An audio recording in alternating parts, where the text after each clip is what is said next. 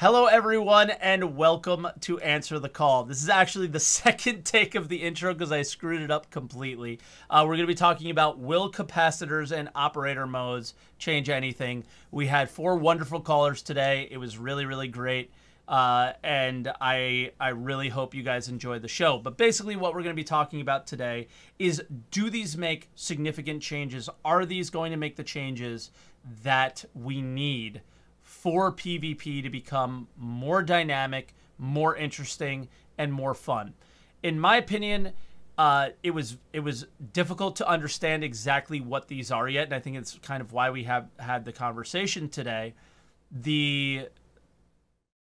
I don't know exactly what these are going to do yet, so it's hard to answer the question, but I think we can kind of tell where the changes are coming. And the real issue that I have here is I am not quoting, I'm paraphrasing. If I got this completely wrong, please call me out in the comments down below. But there was a SCL with the missile, or with the vehicle experience team, and people continuously hammer with them, guys, you got to fix the accelerations and make them better, because that is what will make the flight model better. I think it was in the most recent flight model change, SCL.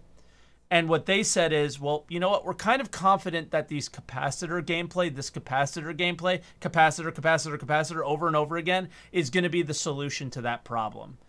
And I don't know if it is, okay? Because we don't really have it in our hands. So do we think that that's like one thing that they're going to, like, is that going to change the major problem? And I just don't think it is. But it is going to change the way we are in combat and the way things are. So before we jump into it, guys, today's stream is sponsored by Star Trek Fleet Command. Okay? It is the mobile game on iOS and Android that we had a sponsorship with in the past. We see that there's a goal of 51 out of 100. We reached 51 on Twitch. I want to see how we do on YouTube. Basically, there's going to be a QR code that's going to come up on the screen right now. I'm going to pop it up in the top right, so if you hit pause on YouTube, you can try it out. All you got to do is take out your phone, scan the QR code. That will link me and you on Star Trek Fleet Command. And then when you play through and get to level 2, that's just getting your operations building to level 2. It's really simple. It's just getting through the tutorial. It's about 5 minutes of your time. It is a huge way to support my channel. I don't ask you guys to do much. This is one of the things that I will go out and ask you guys to do. So hit up that QR code right up there and help support the channel. I really, really appreciate it. All right, guys. So without further ado, we'll jump into the main show. I hope you guys enjoy it. So, all right, let's jump in and get our first caller in here, and that is Zane. What's up, Zane? Can you hear me? Yeah, I do. Can you hear me? Yeah. Colors. There you are, Zane. All right, so where do you want to go with capacitors? I'm kind of leaving this pretty open-ended. I mean, the question is, do you think it's going to change things? How much? And how will it change things? How do you expect to play the game differently now? Straight to the point. I think capacitor will change in some form the gameplay. Yoki mentioned briefly in the video, and he also confirmed it on a Discord server, that with capacitors they are reworking a lot of the balancing with weapons and maybe even thrusters. So just that, it will change the meta, and it will change how we fly our ship, how we PvP, how we combat in general. Will the change be positive or negative? I think it's too early to tell. Okay. We haven't seen much of the system yet. I think the video, the ISC where they showed capacitor, was not that good at explaining the system, at explaining how it will work, how it will integrate with the current power triangle. Will power triangle be gone? Will it be replaced by capacitors? We don't know yet. It has the potential to be a good addition to the flight experience, and it's kind of crazy we had to wait so long to get this kind of gameplay. because as you said before, many other games have implemented similar systems. Will it fix combat? I don't think so. I don't think it will completely fix all the issues we have right now. And why is that? I think like right now we have two major issues with combat, especially with PvP. Okay. One is the biggest one. I think is it's the fact that it's too easy to get above SCM speed while in combat, and that means you can escape all the time, or if the guy that doesn't want to escape, it ends up in jousting. So that's one of the biggest issues they have to fail. They have to fix. They have to find a way to make you fight in SCM, and The and intention once is you're for in the these to fight, do that, though. So how do you think that they think this is supposed to do that? this is not supposed to do that. Yoki said, I asked him, and he Okay. said, I don't think Capacitor will fix this issue. There is some other stuff that is coming later that it's supposed to fix it. So that's why I'm saying I don't think Capacitor will fix combat. The other issue, I think, is that we need, and this is about thruster capacitors, we need something that gives us a significant boost, a short amount of boost, but it has to be significant, not like the afterburner we currently have, so that we can escape the Yeah.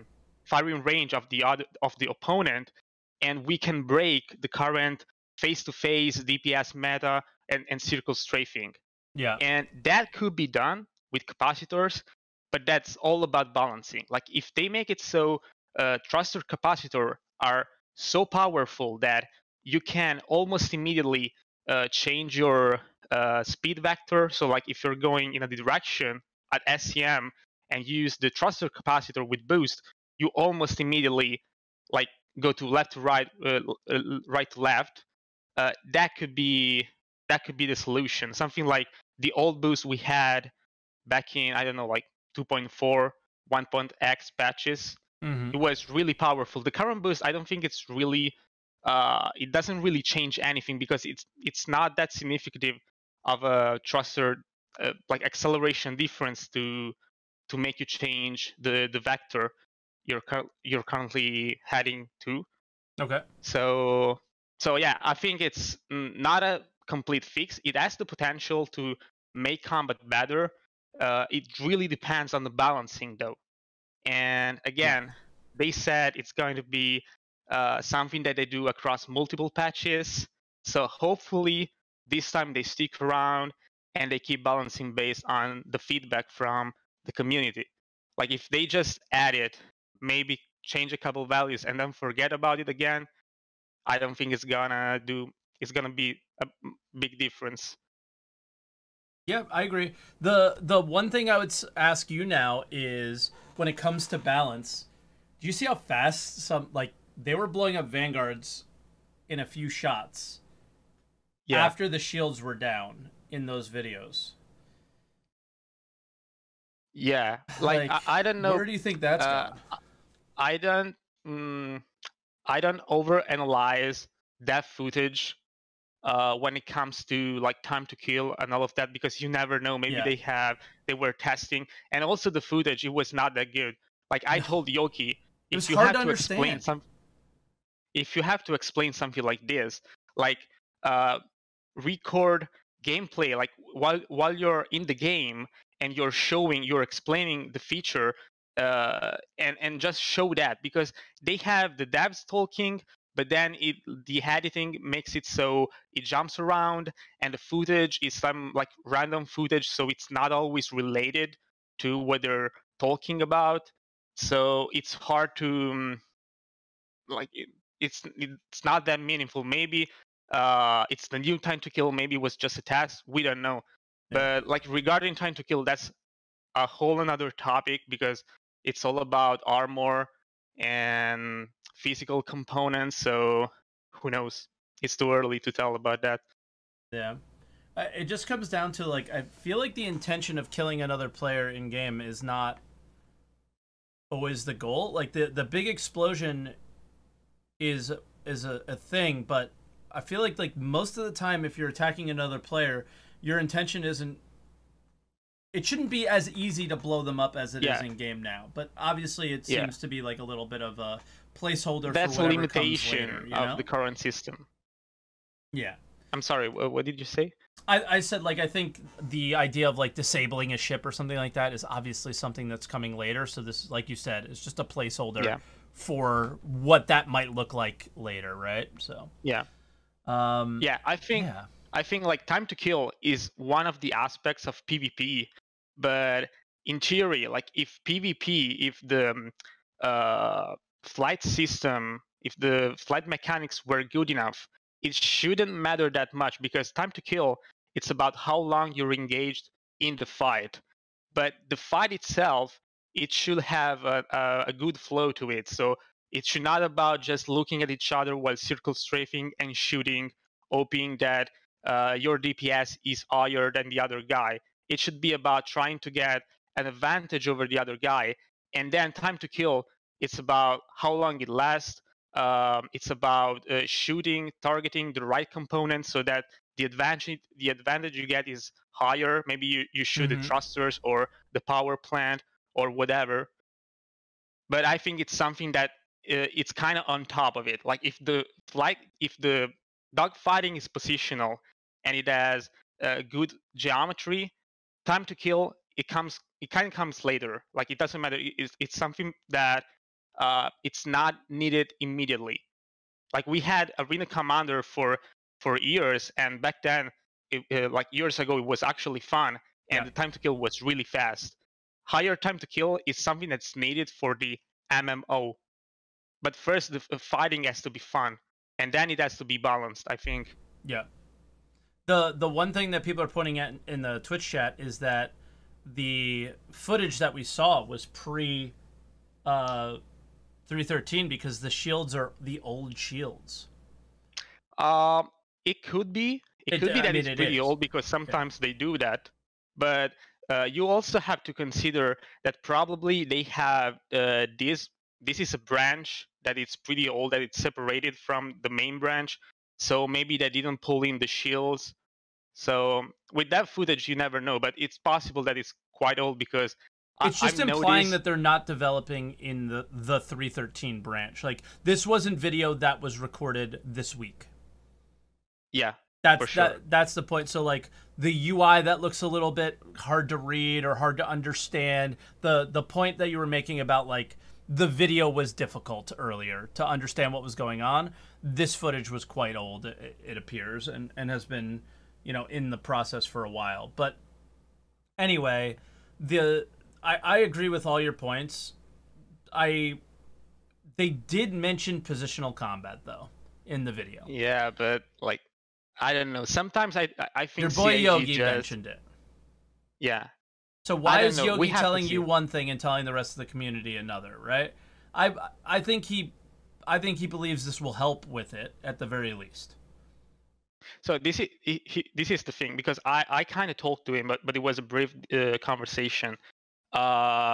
He said that later when the feature it's coming, he will post a thread on Spectrum where he really explains it in a more detailed way.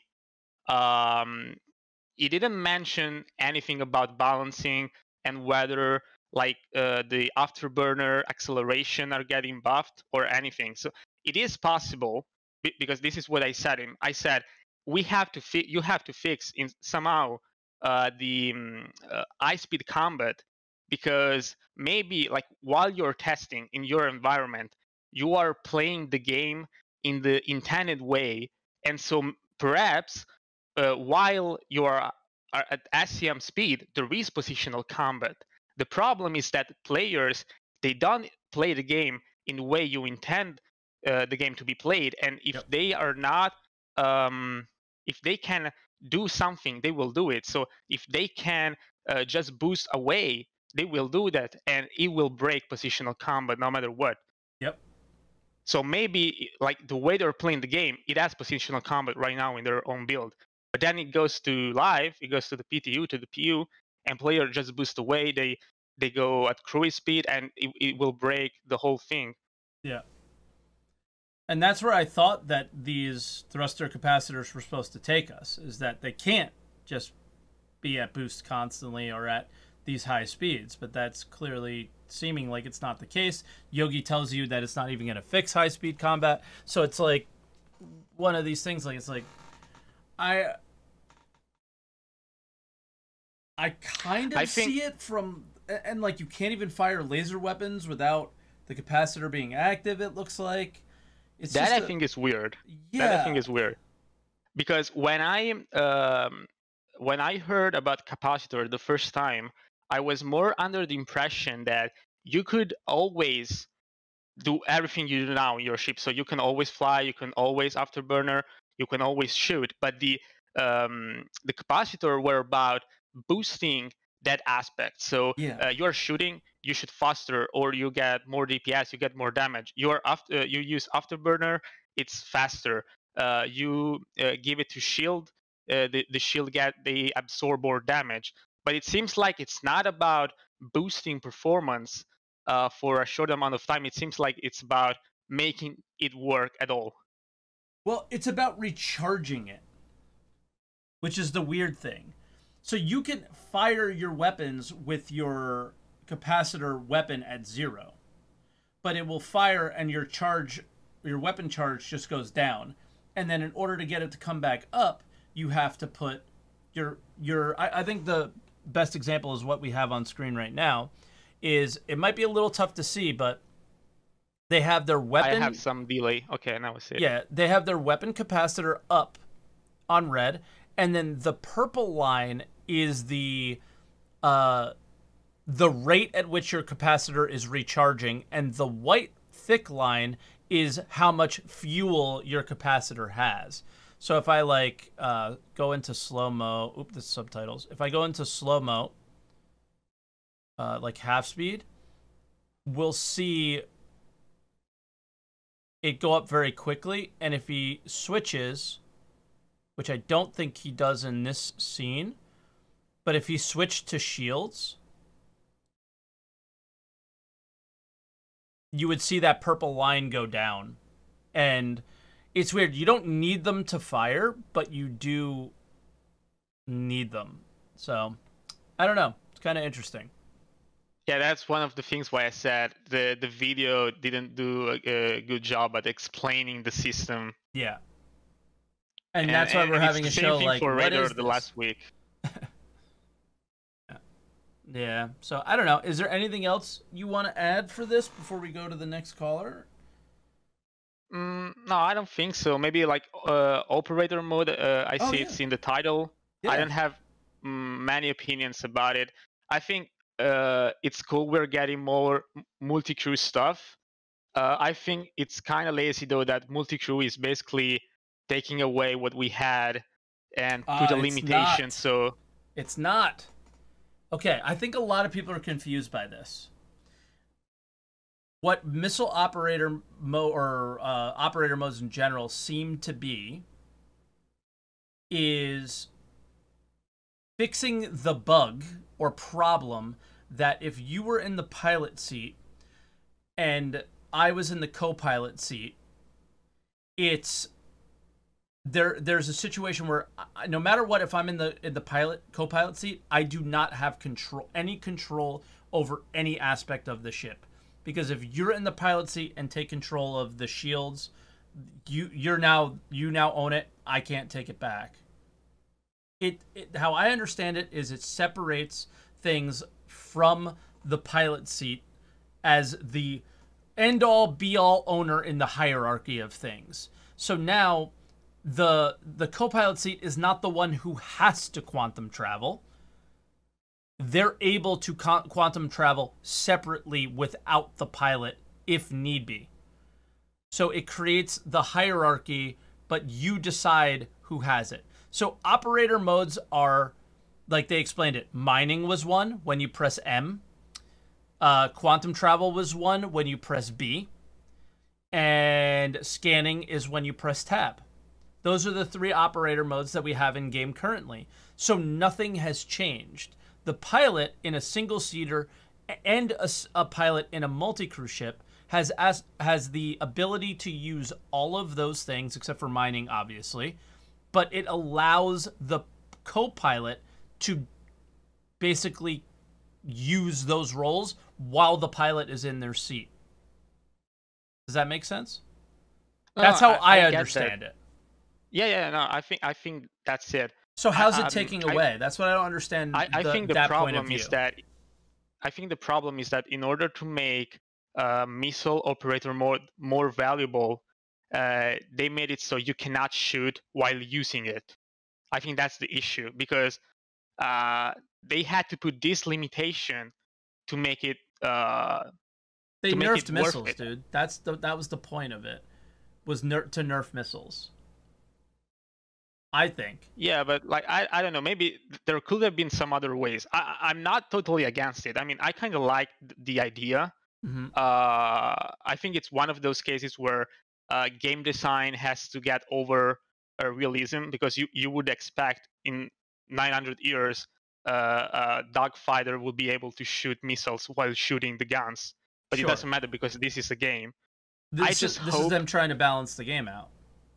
Yeah, I just hope that they don't get too far away with this idea of let's take what we already have and make it so you cannot do it anymore and you need more people to do it. I think that's the problem with the game being playable in the alpha state. Because you would have never known. You probably wouldn't have any problem with it if you weren't able to do it before and you just played Star Citizen on release and this is how how it worked. Sure, it's like, oh, sure. Okay, I have to press M or whatever, middle mouse to go into missile mode to fire my missiles, and then I can come back and fire my ships. But you also have to remember, as we just talked about, capacitors, right? So your capacitors drain.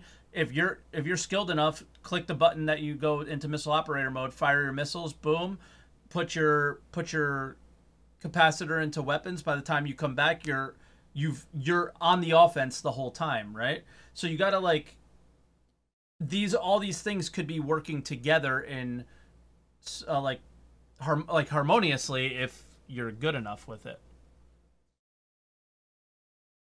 One of the things I was hoping for missile operator mode was that I don't know if it's still in the game, but it used to be that when you shoot missiles, if you kept the button pressed, you would see the missile.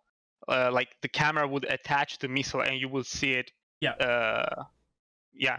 I was hoping that the operator would be able to, if it chose to do it, it would be able to follow the missile and also kind of guide it, so it will become more effective. Who's to say that isn't a possibility in the future? It could be. Maybe. Yeah, it can be that they will add it. This separating of the thing could maybe make that a reality in the future. But having the pilot have to do that is weird. Because the pilot still has to worry about flying. True. So like a missile operator, all right, you're firing the missiles in a multi-crew ship. Like the one thing that they've really failed at over the years and are definitely looking like they're making the effort to change is that multi-crew ships have not ever been a choice in the meta over a single-seater ship in any combat scenarios. Like, really, right? Like, yeah, a multi-crew ship that, like, let's use a Vanguard for an example. Like, a Vanguard as a solo pilot is still better than a lot of other ships just because it was better. But its multi-crew aspects have not been the reasons why you would choose it, is what I mean. I think that is mainly due to two issues. The first one is that we don't have armor. So those ships are not that bulky, are not that resilient as they should be. And the other one is that turrets are still not good enough. Like, I think turrets should be better than another fighter, essentially. Like, if I have a ship like an Andromeda and I have someone else is playing with me, and he has a Gladius, I should say to that guy, don't pick up the Gladius, get into the turret because it's better. Right now, it's not like that. Okay, yeah, that's fair. I mean, I don't think it should just be better, but I think I'm more along the lines of like, from a gameplay standpoint, is it more fun? Is it more effective? Like, effective means better, but I think I mean it in a different way. I'm having a hard time sharing my way I think about this. So I don't know. Maybe throughout the podcast I'll have my thoughts more laid out on turrets. I didn't really think about that with the operator mode, which I probably should have, but yeah. So, and one last thing I will say regarding the capacitors and eye speed. I think CIG should find a way. Like there are two main issues with high speed combat. The first one is that you can very easily, even without boost, get at 1,000 meters per second and joust. Yeah. Yes. And the other problem is that while doing that, quantum traveling away is too easy. And so, like, you can, even if there is an armor head, even if there is like a catalyst blue, and you get jammed, you can just like boost away. At some point, you will exit the range of the jammer, especially if you have maybe not an Aurora but a good ship that has good shields and a lot of health. You can just escape and then quantum travel away. Like the things I think we really need. First one is that we need some kind of limitation to quantum travel. Maybe you cannot quantum travel at high speeds, or maybe if you get it, the is it pulling? Like when the quantum travel charges, it gets reset. If you get hit or whatever, but that still does not solve the issues, because even if you can't quantum travel away, you can still joust. And so there needs to be a way to prevent you from jousting. And the current limitations they have put into the game, I don't even remember what they put, because at first they were more limitation, then they maybe shields and spread on weapons. Is that it? Is that what we have in game right now? I think like if you were using auto gimbals, maybe auto gimbal, yeah, that it's less effective. Missiles don't lock as quickly. Whatever they didn't do a good enough job to slow people down, obviously. So they need to go back to the drawing board on that. I thought that this what capacitors was for, though.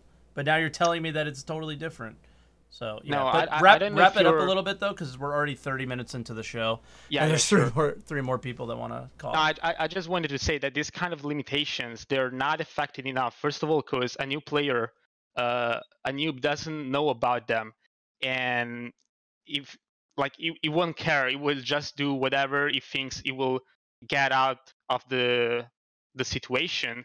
And the other problem is that if the guy chooses to do something that's wrong, so it just boosts away, it forces you to do it too, because unless you just want him to get away, you have to follow him, and in order to follow him, you have to boost and get above SCM speed. Yeah. So there needs to be something else. I honestly don't know what. Like the only thing that comes to mind, but it's not. It has been proposed many times. I don't think it's very appreciated as an idea. Is that there needs to be some kind of spooling for speeds above SCM2. Mm-hmm. I don't like it either. Like, but it's the only thing that comes to mind that would fully fix the issue. Okay. Well, all right, Zane. I appreciate your call, man. Very insightful, and yeah, a little jarring that capacitors won't fix the high-speed combat, which is literally the biggest problem the game has. If you want, I can send you the screenshots of what Yoki said. No, I mean, you can post them in chat maybe, and somebody can post it on Reddit or something. I don't know if it was a private conversation or not, though. No, it was on public Discord, the AOTW Discord. Okay. Yeah, if you want to, it's up to you. I won't force you to do that. But all right, Zane, I'll drop you out and we'll bring in our next caller. Thank you so much again. Good call, buddy. Thank you. Have a good one. You too. Bye now. All right, our next caller is Doc. What's up, Doc? Hello. Hello. So, how you doing? And I I'm know good. our first call was a bit of a long one. Is there anything that you would say differently, do differently? Not really, but I don't think the capacitors will sort of save it. Because I couldn't understand it, to be honest. Okay, that's a good thing. All right. Obviously, like Zane said, that the video was like really difficult to understand. Do you think that we're making the game even more complicated and more difficult, even though it's a similar UI, similar experience to other games like Elite Dangerous and Star Wars Squadrons that people have played? I don't think this goes for transfer over. Okay. Well, actually, in a way, it's sort of the same. But not quite, yeah. Not quite. Because you have 6 pips, 3 different areas, and they all affect it strangely. Yeah. But I don't think it'll happen in SC because A, it's too early to tell, and B, it hasn't been talked about as much as I would like. They just say capacitors, but never really explained what they did. And then the first time they explained them, they did a really poor job of doing it. Yeah, that's kind of the frustration behind it. Yeah. But the operator stuff is quite interesting because I think that'll open up extra. I don't know what to call it, but it'll be interesting to say the least. Okay. Yeah, I mean, I think for people that are interested in multi-crew gameplay and that's want for, to, really, I think. Yeah, I think it's for this is for them, and I assume you think it's a good and welcome change. Yeah, I think it's a good change. Yeah, I think it's good. How it'll sort of work, I don't know, because it'll be interesting to see how it works in game. And all the other operator stuff, so the scanning mode, the mining mode, stuff like that. Yeah. Which will open up other stuff in game as well. Yeah, I wonder still when in scanning mode how that works. Like, what does the pilot see? Yeah, that's what I was thinking as well. Yeah. Do you have to ask someone, hey, is there anything on the left or the right? And does the scanner ping an area or something? Yeah. Yeah, it's kind of weird. Yeah, it is interesting. Yeah. But I don't know. I'm kind of on the same fence. Like, based on everything that I've seen for capacitors, I don't really see how this is going to change the game and make it make PvP great again. I think it's another step, to be honest. Yeah, I think it's maybe another step towards that. They really talked about choice and things like that, and that's been the theme over the last year or two of Star Citizen, is everything is about choice. They're definitely adding choice to Star Citizen PvP and ships. Yeah, But will it be easy to make those choices? Think about a mouse and keyboard user. Oh, the mouse and how it's gonna be. How do you deal with it? How many buttons do we need? It's 30 that I already have mapped. 30 on them that I already have mapped now in game. Are you a mouse and keyboard user? Yeah. How do you think you're going to effectively bounce between capacitor? Because there's capacitors. There's 3. I could totally see if there was 2. There's side buttons on your mouse. Yeah. But as a mouse and keyboard user, it seems impossible. It's going to be interesting to see how they implement that on the keyboard and mouse side. Yeah, because look, on a joystick, it's super easy. You just go up, down, left, right, whatever. I can have 4 of them, and it'd be fine and easy to use, right? It's just a little thumb flick. But on keyboard and mouse, it's interesting. Yeah, yeah. Like it happens in Elite as well. Like I have to take my hands off, I don't know, whatever else to take off something else. Yep. So, like I'm almost adapted to it. Yeah. That's an interesting one. I think the reason why these things kind of work better with Elite too is because Elite already slows your like you're not moving at the speeds that we move at. No, definitely right? not. It's already they already have slowed down combat, or you're just in combat at SCM speeds. But I also don't think you have the evadability that you have in Star Citizen. Definitely not. No. You know. No, it's harder to actually skip sometimes. Yeah, and I think that's what I do think that's what like Star Citizen PvPers do like is that positional combat. And I don't know, do you really get positional combat in Elite Dangerous? I don't know. Again, I don't play much Elite Dangerous. Really. So I kind of ask that to you and everyone else. Not really. I haven't seen it as much. Okay.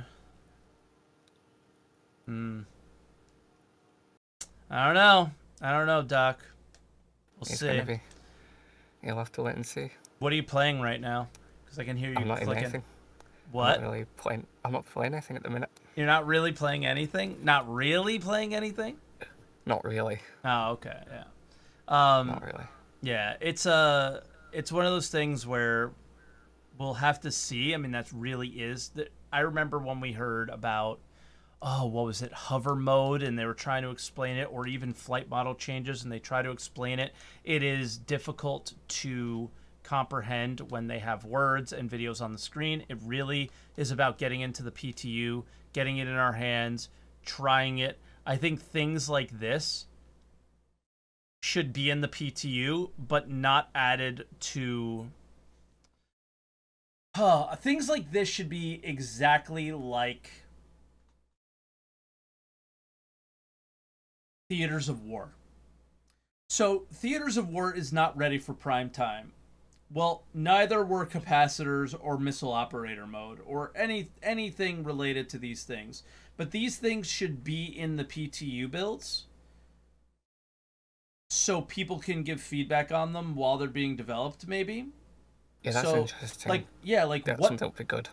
Yeah, but at the same time, for something like this, maybe that's just a stupid response, because they talked about how unbalanced everything is and how they would have to rebalance it significantly.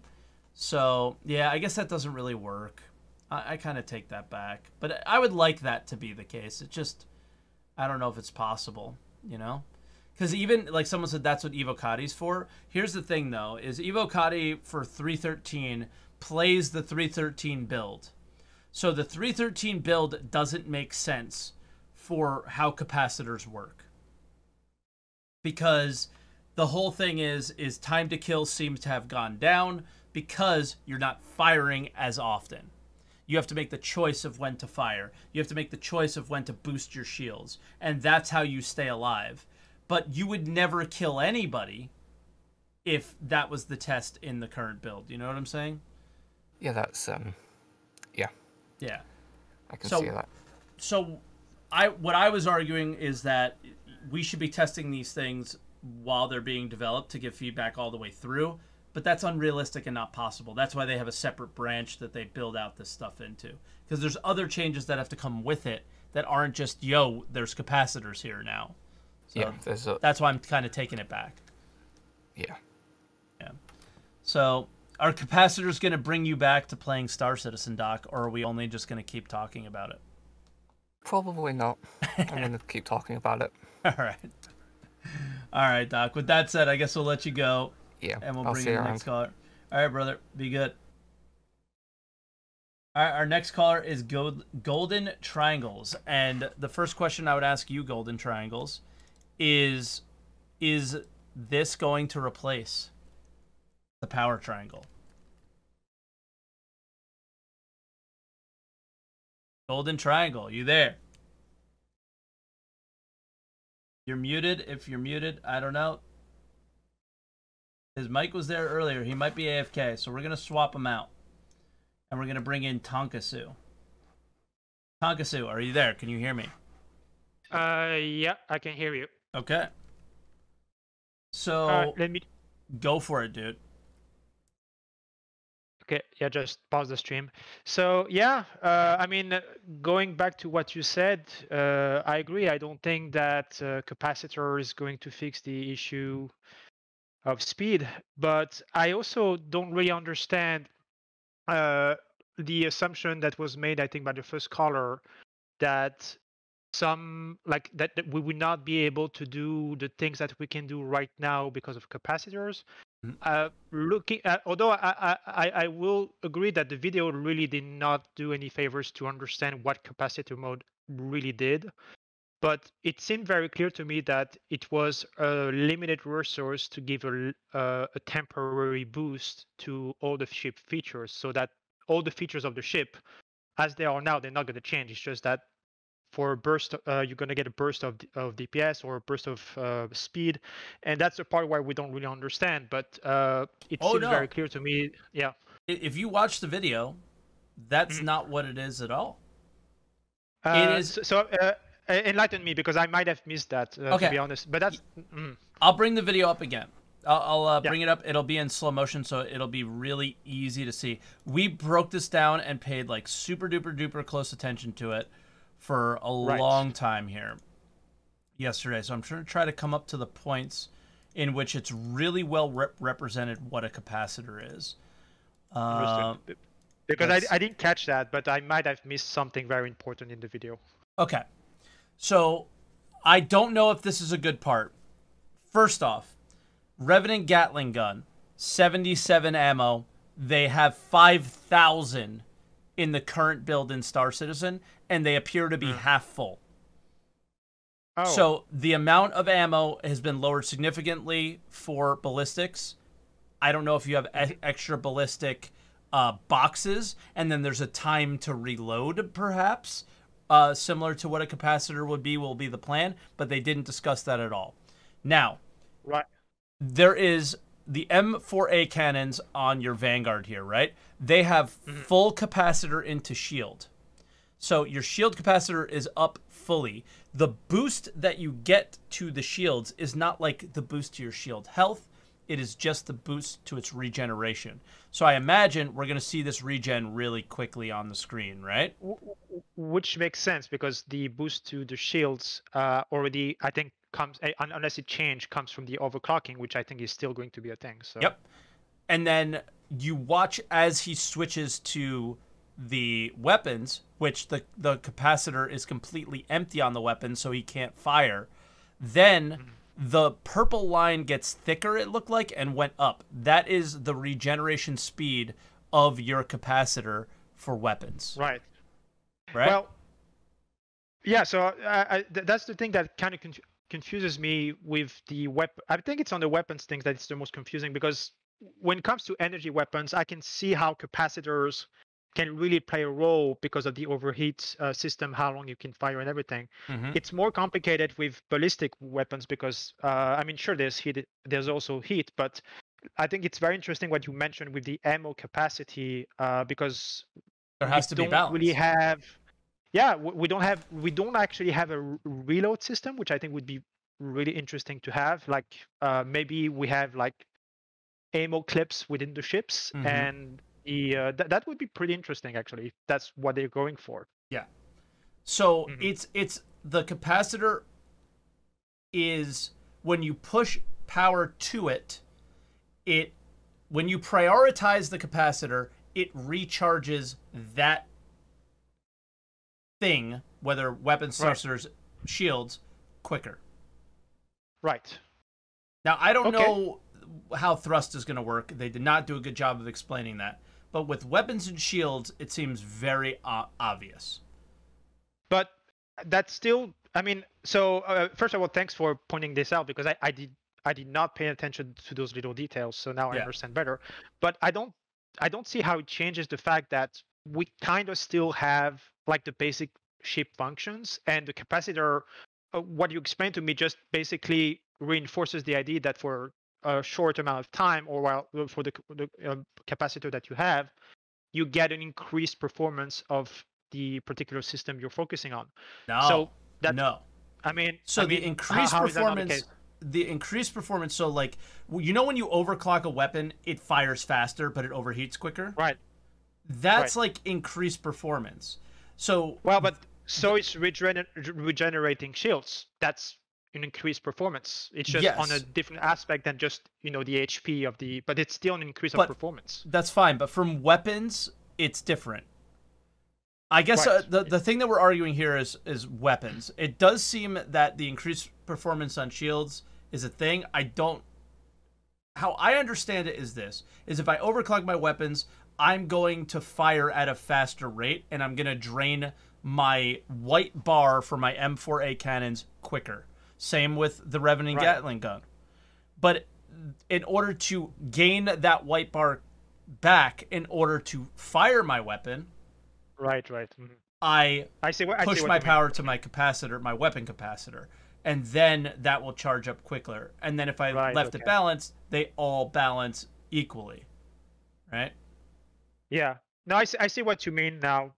Honestly, I think the TLDR is that the video did a very poor job explaining. They should probably do a yellow post explaining exactly, okay, so what does that mean for weapons? What does that mean for shields? What does that mean for... Because they didn't really explain anything. Like the video, it showed us some cool UIs so we can Yeah. speculate, but other than that, no information. So, They should have I done mean- an SCL after this. Like, yeah. Yeah, I mean, there's so many speculation. Like, I don't know. I don't think they did a good job explaining what the thing actually did. But yeah, but yeah. switching, because I know you probably will go back to the other color, so I'm not going to take too much of your time. To me, the most that wasn't the most interesting part. I think the most interesting part was really the operator mode, which going back to, I think the big discussion right now is not so much that it's the problem that the pilot, yes, still has access to missiles, but now they have to choose between one and the other, which is cool for multi-crew, but at the same time,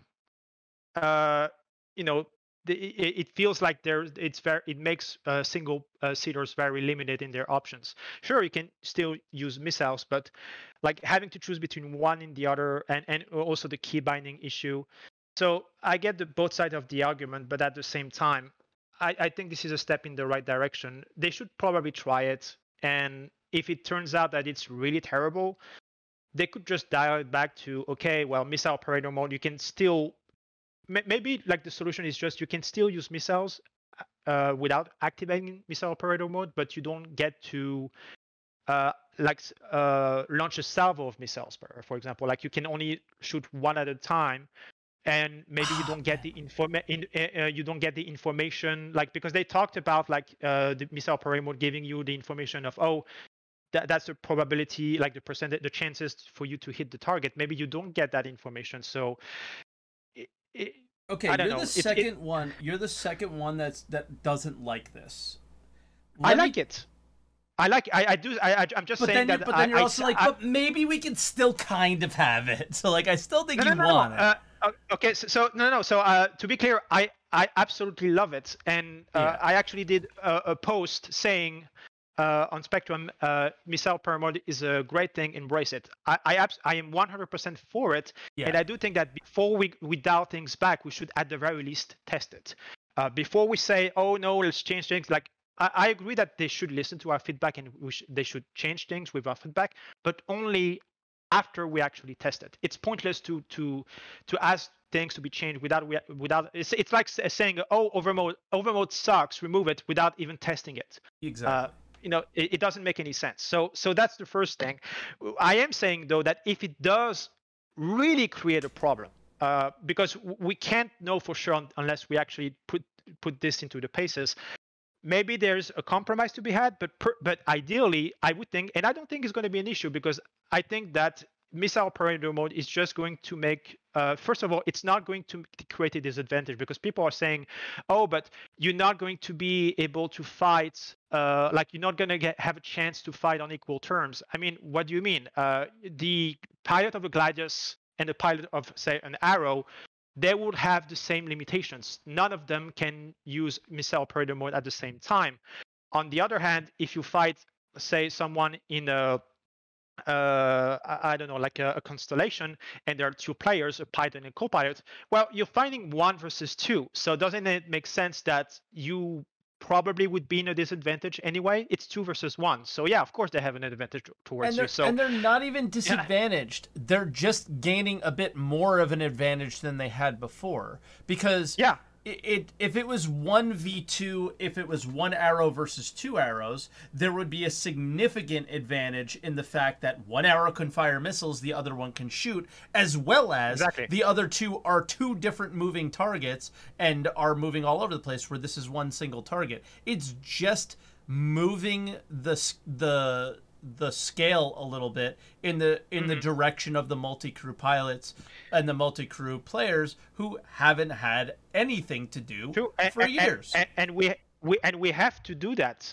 It's necessary, because otherwise we're never going to get multi-crew. So we can't have all the towers in one single seat. Yeah. But I do understand the argument that well, I mean, I understand, but at the same time, it's kind of silly. Like, people that ask for realism. Oh, but don't you think that in the future, a computer should be able to shoot? I mean, you know what, man? Here's the counter argument. In the future, there would be no dogfighting. That's a romantic thing that we did because Chris loves World War II. Yeah. We would not fight. We would not have fighters. Period. We would be like, just look at warfare today. We're getting further and further away from the enemy. We would be just fighting with torpedoes and railguns from hundreds of kilometers away. There would not be any fighters. We just have fighters and dogfight because it's cool. Yeah. That's the only reason. So you want realism? Okay, no fighters then, because we don't need them. That's the reality. So it's a game. At the end of the day, if it doesn't really and I do think that for single-seater dogfighters, I think it's going to add a layer of strategy. I might be wrong, but I think it's going to be interesting to see people having to, make difficult decisions between, okay, do I switch to operator mode, or do I stay into gun mode? I think that's going to add a little layer of skill, but I might be wrong. Yeah, I mean, this all plays into the operator mode for missile, and the fact that they separated it out from your guns plays so heavily into the fact that the capacitor thing is becoming a thing. Because we all know that if shields are fully up, then it's going to be difficult to kill somebody with 1 missile or maybe 2, right? And then you're going to want to go, all right, I did a volley with my weapons, his shields are down, switch to missile mode, get the lock, and go before he goes back. And then on the opposite side, this is the rock, paper, scissors everybody's been looking for. On the opposite side, you're going to hear the bwimp, bwimp, bwimp. Oh, I've been locked on. Boom. I know he's not firing, so I'm going to put my capacitor into shields and bring my shields back up to survive that missile if that's what happens. This is something where, like, I'm looking at it from the non-PvP and the, like, hey, I'm riding around in a prospector scenario. I might be able to survive an encounter with another player now. This gives me the choice and the potential ability to get away from a PvP encounter in a non-PvP ship. Honestly, I think it's even going to make, like, the choice of what type of missiles you use make more sense, because as a solo dogfighter, you're probably going to prioritize missiles that lock really fast. They might not have great range, but they have a really fast locking time, which is ideal because, hey, you have to switch between one and the other. You don't have the extra time to in contrast, when you have a co-pilot using missile operator mode, well, the guy stays in that mode all the time, so you have a little bit more leeway to sacrifice a little bit of locking time, but get better accuracy, distance, speeds, or whatever. So I think that might actually make things more interesting. They might make missiles that are specific really for dogfighters, so that they can almost launch them instantly because they have crazy fast locking times, responding to that high demand of being able to launch them quickly, which makes sense. And then they use their agility to get shields down, bring the let's say use a constellation, like the constellation's health down enough to where, hey, if I get this volley through, I win the fight. But if I don't, Yeah.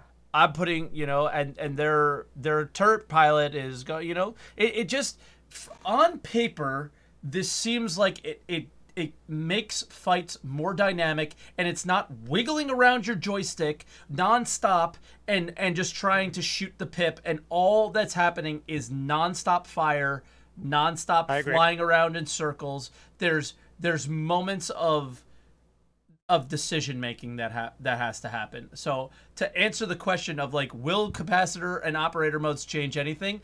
I think it's going to change a lot. Is it going to be the huge overarching change that Star Citizen PvPers need? I don't know, and I don't know what you think either. Like, we didn't really touch on that and the high speed combat issue. Well, so yeah, I think it's going to change the like to move Star Citizen more towards a skill. Like, it's not like we don't need skill right now. Like, obviously, to be a dogfighter, you need skill, but we are too, like, the win and lose conditions are too oriented to who has the biggest DPS, who is the biggest glass cannon, basically. Yep. And we need to move away from that. One of the things we need, of course, is armor and the new damage model. But I think in the meantime, capacitor mode and missile operator mode, they kind of tip the balance away, the trend away from just have bigger guns and call it a day.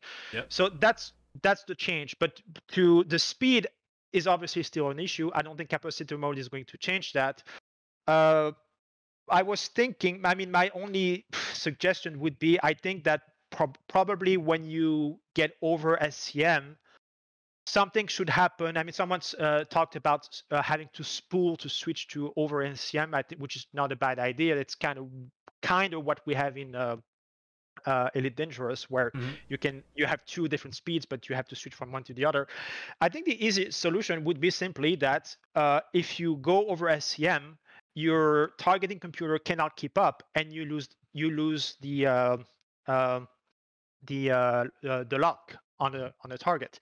So that would make sure that you would use speed only to either catch up to a target and then slow down, or to run away. But you cannot like just go over SCM speed and just turn around and launch your missiles. You can't, because once you get past a certain speed, targeting computer cannot keep up, and you cannot have a lock on the actual target. So that would actually force people to stay, maybe not exactly at SCM, but like if you go over, I think it should scale. Yeah. The faster the speed, much. the slower the lock, and it should get exponentially more difficult. So like if you're just above SCM, it locks slower. If you keep going up like halfway, it takes a long time, and then if you're all the way up, don't even bother. Okay, so I misspoke. I didn't mean lock. I mean targeting. So straight up getting choosing like even having the pipe and the target, just your targeting system would not be able to keep up, and you will lose the target. So you will not even be able to shoot with your guns at that speed. It's just too fast. Which, let's be honest, it's kind of already what's happening now, because of the server problems. When you go past a certain speed, like the game cannot keep up with that speed anyways. So why not make it like officially in game that, well, since the servers cannot keep up with those really high speeds, and you don't have like a proper firing solution because of that, just make it so that, well, above a certain SCM speed, you can't target something because the computer cannot keep up with it. That way, you can still go on high speeds if you want, but forget about shooting something. It's not going to happen. Yeah. I don't agree with the you can't target. I don't know why. That just doesn't sound like it makes a whole lot of sense, but I agree with the general point of view of, if you're going that fast, we should never be even thinking about being in combat. Yeah. It just shouldn't happen. It shouldn't be possible. Maybe you can't fire the weapons. Like, we could come up with whatever reasoning behind it. Targeting seems Yeah, weird because you want to be able to target, see their name, scan, all that stuff. But yeah. So see the name, but not see the little pipes where it estimates where you should be shooting to touch the target. yeah, like the pip just goes off. Like I can't handle this. Exactly, because in any case, at those speeds, the server cannot handle it. Like it's clear that people are exploiting this because they know that if I go at a certain speed, like the pipe is just not going to be able to track me because I'm going too fast. So just deactivate the thing. It's pointless. But then but the thing is that doesn't change anything to what we have now, because then people are just going to fly at that speed if they don't want to get hit.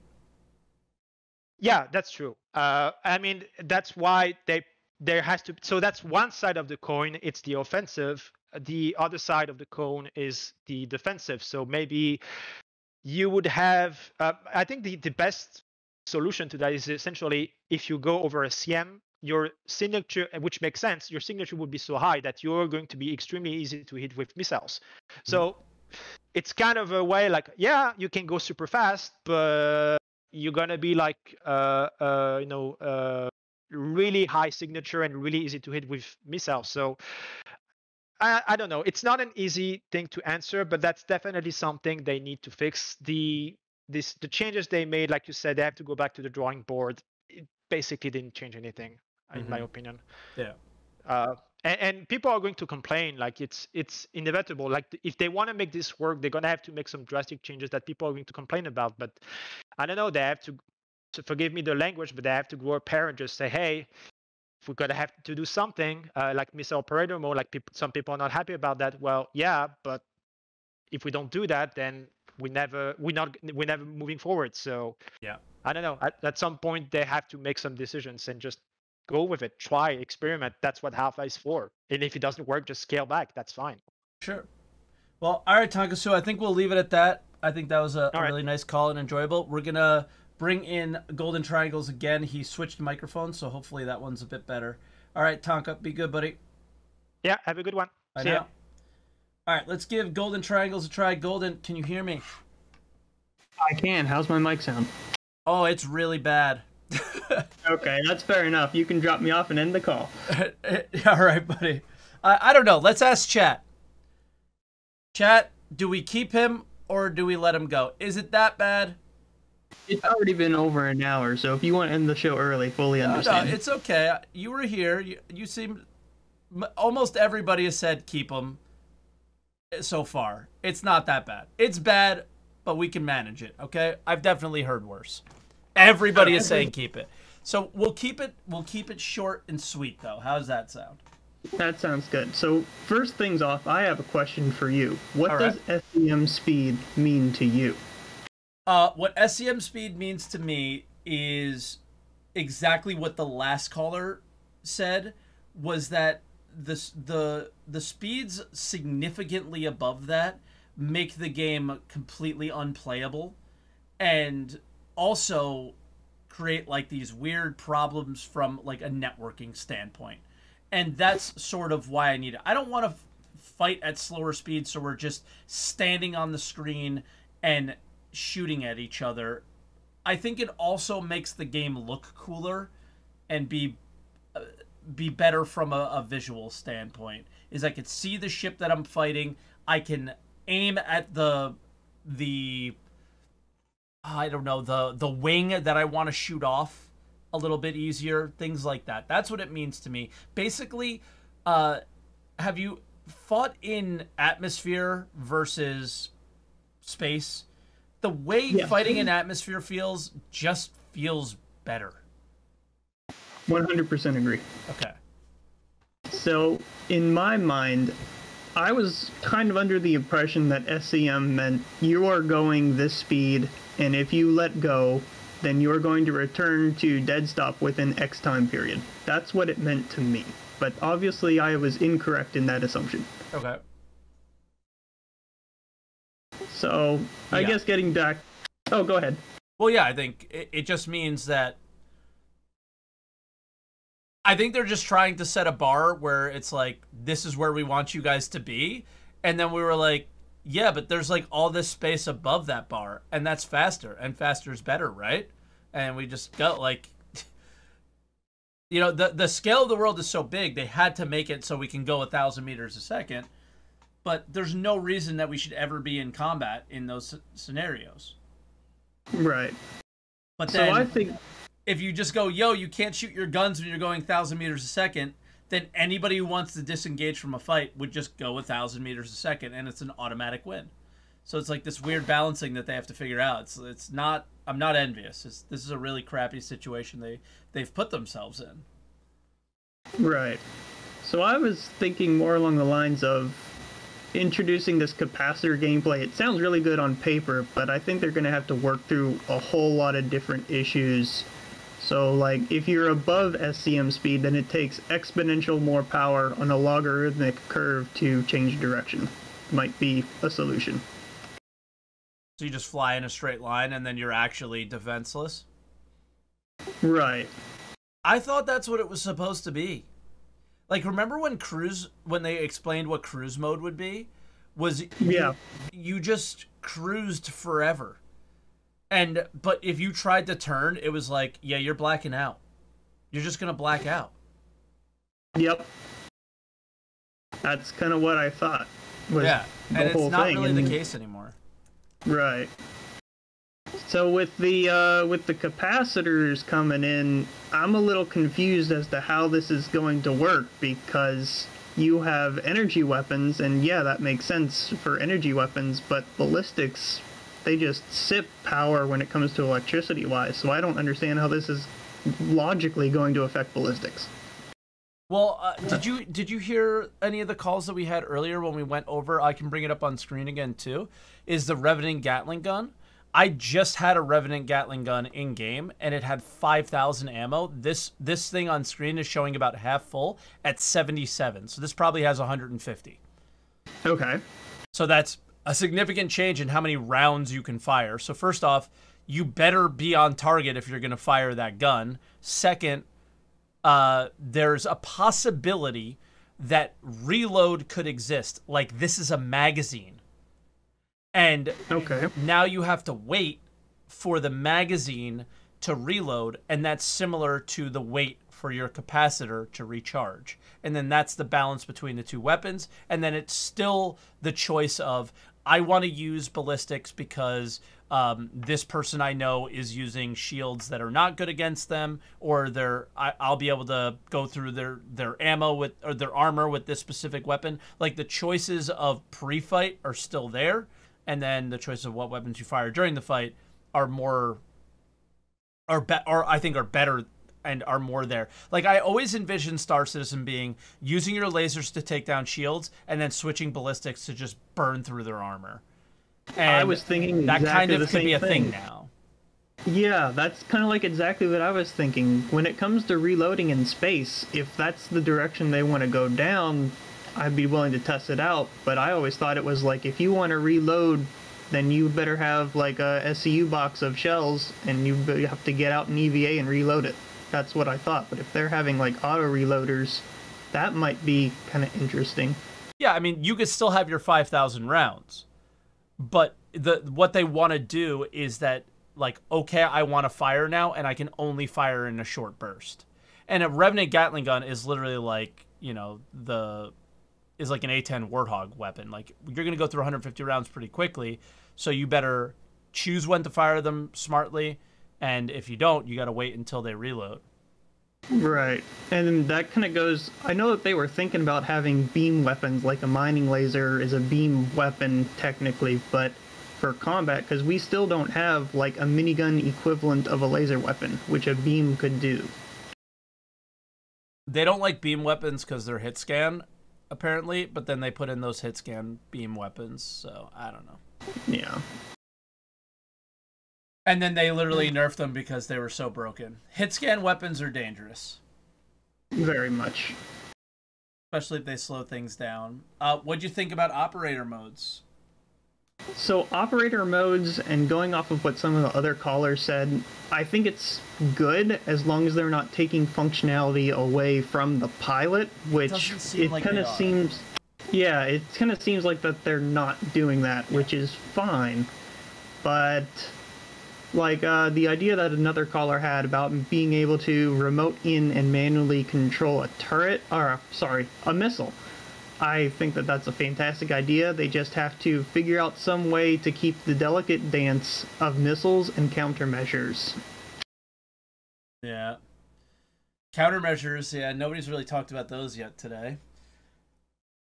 So they're supposed to be important, but I haven't really noticed a big change being able to, you hold down the button and it queues up the countermeasures and then it fires them one after another. I don't really see a difference between doing that and just firing off a single one. So I'm not sure what they're planning on doing with countermeasures, but it is something that needs to be discussed. Missiles should be a weapon where, okay, I'm going to use this and I know that it's going to be 10,000 credits to fire this thing, and then I have to go back and rearm rather than just click a button on the repair and it says rearm and then the missile magically attaches to your ship. Yeah, that's true. I also think, like, the choice of when you use the missile is a situation where, like, I've disabled their ships enough to know that I will likely hit. So I've done enough damage, maybe they won't be able to fire countermeasures, or they won't be as effective, or they won't be flying as fast, so even if the countermeasures go off, it'll retarget and hit them, things like that. Yeah. One of the things that I'm really hoping for Theaters of War is to actually have a playground to test combat with less consequence of, oh, I want to try this out, get destroyed, wait a half an hour for my ship to rebuild. Mm-hmm. Yeah. But we'll have to see what happens with that. And when it comes to quantum travel, people were talking about the capacitors, but I don't think that quantum travel is being affected by capacitors. It's just weapons, shields, and thrusters, correct? Yes. Okay. So, who knows? If they add other ones, which would be ridiculous, so. And I know that they've talked about adding dumbfire missiles that don't have any computers, so if you want to pop off a missile real quick, I believe that... Yeah. In the Mustang Delta. Correct. That's... Yeah, I mean, they just need to make them bigger sizes, and then you could use your missiles at a click of a button. Sure. And then that removes the missile operator mode, or makes it more effective, or it removes the lock, I guess. So, yeah. Yep. Yeah. All right, thanks for having me on. Yeah, man, I'm glad we had you. The mic wasn't that bad. It's got a bit of background noise, but it's not so bad. So thank you for coming in, Golden. I appreciate it. I'm glad we got you in here. Take care. Take care, buddy. All right, guys. So that'll do it with this week's Answer the Call. So our goal is still 51. So nobody signed up. So YouTube viewers, I'm relying on you to hit this goal of 100. All right, guys? There are thousands of you that watch these videos every week. I'm going to put this up on a Week in Review as well. All right? If you're in chat, exclamation point star in chat if you're still watching. Star Trek Fleet Command. This is the next generation update for it, and you guys can check it out. It's 5 minutes of your time. All you got to do is play through the tutorial, and you help support my channel on Twitch, my channel on YouTube, me in general, big time, big time. So I don't really ever ask for anybody to support in, financially in any ways. I just put up those things up for you guys. So again, it's a pretty basic, like, if you're watching on YouTube, there's the join button. If you're watching on Twitch, there's the subscribe button. I never really mention them. I might start mentioning them on YouTube a little bit more. I don't know. But this kind of stuff, I always try to push really hard because it's just 5 minutes of your time and it takes no effort. So on Twitch, it's pretty simple. It is easy to get to. All you got to do is use this QR code. That's what the command in Twitch chat would do, is bring up this QR code that's on the screen. You just take out your phone, scan the QR code, and that should bring it up. And then you just download the game, play it for 5 minutes, and you're all good. All right? So again, if you guys are watching on YouTube, feel free to give this a try. Also, if you're watching on YouTube and want to join the show live. I do stream live on twitch.tv/SaltEMike on Sundays at 10 a.m. Eastern Time. So you can stop by and join the show like the great callers that we had today. As always, thank you to the moderators. I think it was Zeus and Oxia today who put the callers in the list. And if you're watching on Twitch and you didn't get to catch the entire show, it'll be up on YouTube later today. So thank you so much for watching, guys. I really do appreciate it. And we'll see you guys later. Thank you so much, everybody. Bye now.